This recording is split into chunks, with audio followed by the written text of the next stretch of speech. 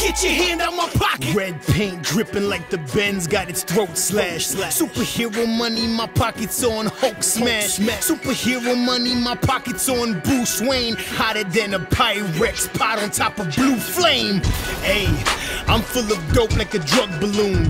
Get your syringes when I heat up like a junkie spoon. Ooh.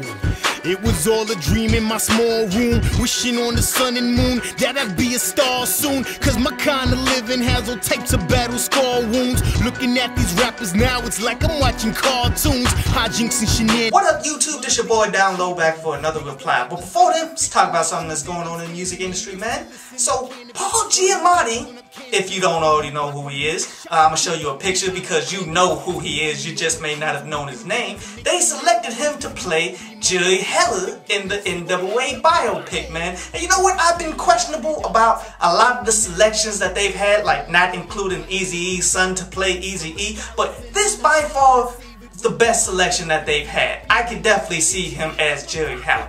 But anyway, on to today's reply. Today's reply is to that Tyga, Erryday. And you know what? Overall, the song is just not impressive at all. Like, there's nothing that you can point out and say, oh, that was pretty decent. Not the beat, not the way he's rhyming on the beat, not the things that he's saying, man, not the hook, not a goddamn thing. It's really just unimpressive. Like, really, the only reason why you tend to want to hold on to listen to it is to hear what he's saying about Wiz Khalifa, seeing as though Wiz has recently been upset about him dropping out of the damn tour, but yet all he really says is that, you know, Wiz is still my boy, or whatever. We still smoke together and shit. And you know, I like that aspect. I mean, still remain friends if you're friends with the dude, man, but just know that you just can't do business with this motherfucker. Ain't no need to start no unnecessary fucking beef. But overall, as a track, man, this is just overall forgetful, and I don't even recommend people to go ahead and peep that shit on out. Anyway, on to today's article from downloadpass.com. And today's article is about learning to be patient, man, because this is some shit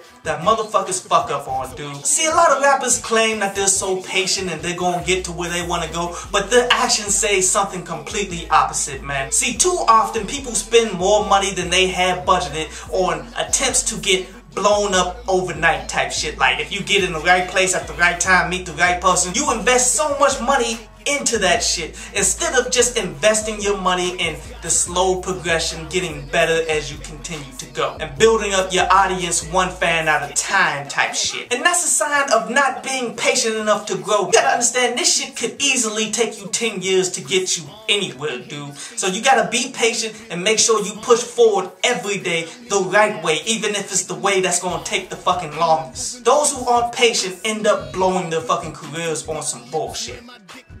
I hope you enjoyed the show. You can follow me at Twitter up there, and you can go to downloadpass.com, that's down there, to read today's